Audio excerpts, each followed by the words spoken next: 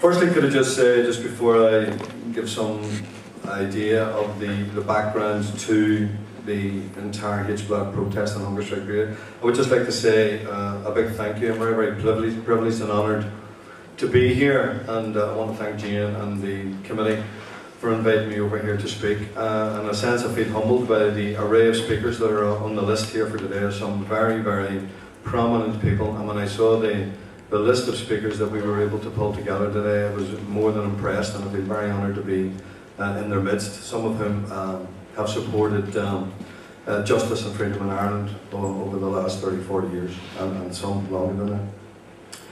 Could I just say that in terms of the H-Block protest, I just want to deal with the internal aspects by and large. There are other speakers here who will deal with the outside and the politics outside. What I want to say is that in terms of prison protest, if this issue had simply been a matter of an internal prison dispute over conditions or for improvement of conditions, it probably would have been resolved in 2 months. But the result of it was that it lasted from the robbing of political status in 1976, March 1976, and the protest actually physically commenced with the first prisoner to refuse to abide by the criminal regime and wanted to go into the political regime, in which I was actually housed at the time.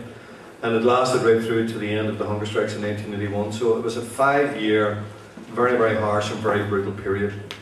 And the reason, and the key reason for it, was simply that the British had chosen a battleground to defeat the IRA and to defeat Republican struggle and to damage the morale of the Republican support base and to try and lock up as many activists as possible. And they felt that by criminalising the struggle, by robbing it of its political identity, that they would then force people away from support. Those of you who will remember at the time a series of documentaries, newspaper reports, and the particular slant on the language, you know, Chicago-type shootings, gangsterism, racketeering, all the terminology that the state used to depict us as, all came into play around this mid-70s period. Political status had existed after a hunger strike and a ceasefire or a truce in 1972, and I was actually in the political section. The only reason, and Rose has referred to it as well about escapes, the only reason that I ended up in the H-Blocks and robbed of my political status was for 1 or 2 failed escape attempts. I actually escaped from the political section into the non-political section, but via the punishment block. But that's neither here nor there. I was there with everybody else. Now, the British chose the battlefield to criminalise the struggle and to depoliticise Republican prisoners. They felt that by attacking the soft underbelly of Republican struggle, that they could succeed in driving us down and driving us into a corner.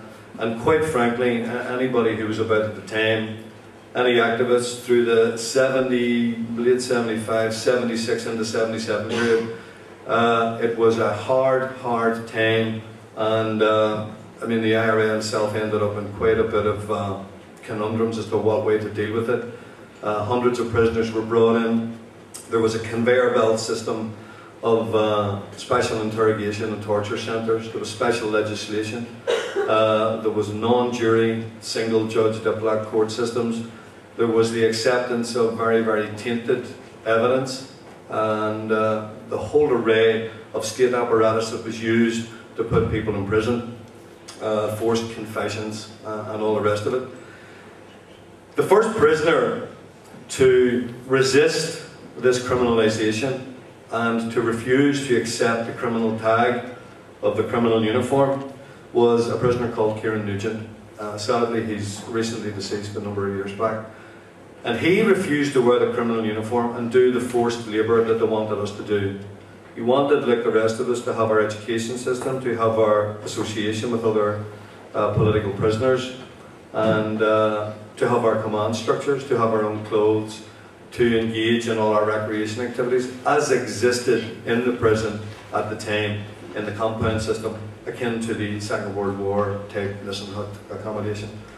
So when he refused to obey by the criminal regime, he was stripped and put into a cell with no facilities, nothing, absolutely nothing at all, no stimulation, no books, no writing material, no radios, no outlet whatsoever, all visits refused, and he was forced to wear a blanket. And this is why it came about as the blanket protest of, which commenced in 1976. Now, as other prisoners came in, some of them very young, we had prisoners in there between 16 years of age, and I know that I think Jane or Rose both referred to the prisoners being very young. The eldest of the hunger strikers was Joe McDonald at 30 years of age, and there was a prisoner across the wing from me in 1978 who was 16 years of age. There was another one, Kieran Fleming, who was killed in an SAS ambush after the escape, came in when he was 16. So, I mean, this is the type of life that mostly teenagers coming into their early 20s were faced with, involved in struggle. We also had women comrades in Armagh prison who were also on protest for political status. Now, what happened was the brutality of the regime set about trying to physically break people to get them to conform to the criminal regime and to depoliticize. The resistance built up slowly but surely, numbers increased. I was one of the people in the cages with people like Jerry Adams at the time, and we were involved in reading up on counterinsurgency, Brit strategy. We actually studied Kitson and all this sort of stuff. But we were looking very, very closely at the criminalisation campaign that being waged by the British. And we were able then to help sort of bring information outside. And yet, 50 yards away across a wall, people were being brutalised, naked in cells with no facilities whatsoever. So, as the numbers built up, the brutality increased, and you know, some of it was very, very harsh.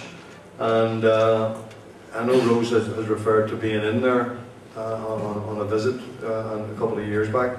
We are able to get in and out of the place, and readily, the authorities at this stage will readily admit that some pretty awful things happened in there.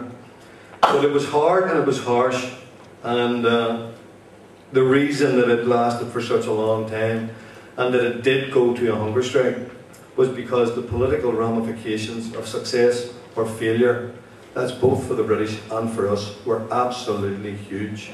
You know, they had set the battleground. We were left with no option but to respond to it. There was no other option for us. We couldn't choose the battlefield to fight. So we had to respond, and the manner in which we reacted was to protest and to refuse to be criminalised. And it took this course of action. And through 1978, when the No Wash protest started, on the back of quite a number of prisoners being brutalised when they were getting out to showers or out to the toilets, we ended up on a 24-hour, 7-day-a-week lockup. And the conditions deteriorated to the extent that we had to pour the urine out the windows and the excrement out the windows until they boarded up the windows and put wire grills on them.